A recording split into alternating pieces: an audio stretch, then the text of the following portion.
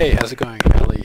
Ali here, going to talk to you about dodging in Glitch Arena, which has just been implemented, and also the other forms of kind of movement in the context of dodge.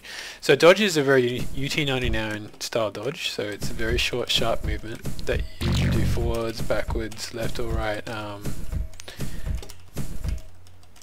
and it works pretty much in the same way as it did back then. It doesn't give you much height like it does in the current UT or later UTs, and you can't do it on the wall, so it's very much kind of traditional UT dodge. So this is not designed for moving around the map. It's designed for combat and engagement. So you know, dodging rockets, getting behind something, jumping out from behind something, licking people while you're kind of moving around, whatever. Okay. Now to rely on that for movement would not be a great idea, because number one, you're going to get arthritis. Number two, it's not the best way to move in Glitch. The best way is, the absolutely best way is currently like a series of flick jumps, kind of like a circle jumpy kind of mechanism. It's not the same thing, but basically it accounts for, if you look at the two little sliders down the bottom when they're high, and you're getting the most boost.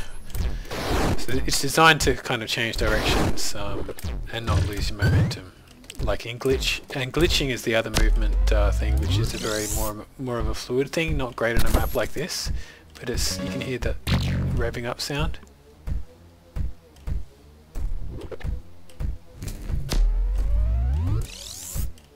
See, on a map like this, there's too many little corners to get stuck on. But this is a very small 1v1 map. And it may even be too small. I'm not sure yet, we haven't tested it very much. But I'm definitely experimenting with smaller scale maps. So, yeah, that is basically about dodging and flicking. You can see what I'm doing down the bottom left with my mouse. To you kind of build up your mouse speed, and then when you jump it kind of releases. Sweet release.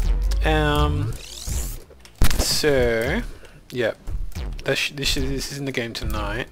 There's double tap dodge, and there's also a single tap dodge button, which will basically take into account which direction you want to go with your mouse and your keys, and give you a dodge in that direction.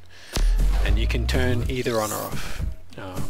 You can set a dodge, single tap dodge key and use it, or you can say, yeah, there's an option to use double tap dodge or not. Alright, cheers, thank you.